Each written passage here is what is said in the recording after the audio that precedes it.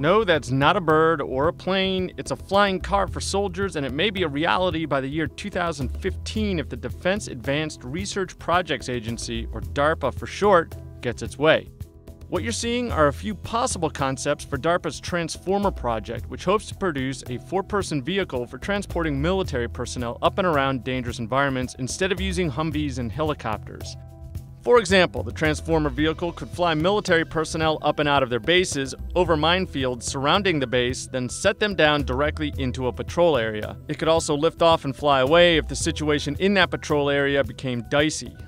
The Transformer project is currently accepting proposals for vehicle concepts, so what the final product will ultimately look like is anybody's guess since it's still so early in the design process. But DARPA knows what it wants. The final prototype, which will be constructed with a $35 million budget, should drive like an SUV, travel 287 miles on a single tank of gas, and be able to take off and land safely without any forward motion. Proposals are due in May 2010, so you'd better get to it if you have any ideas. For Discovery News, I'm James Williams.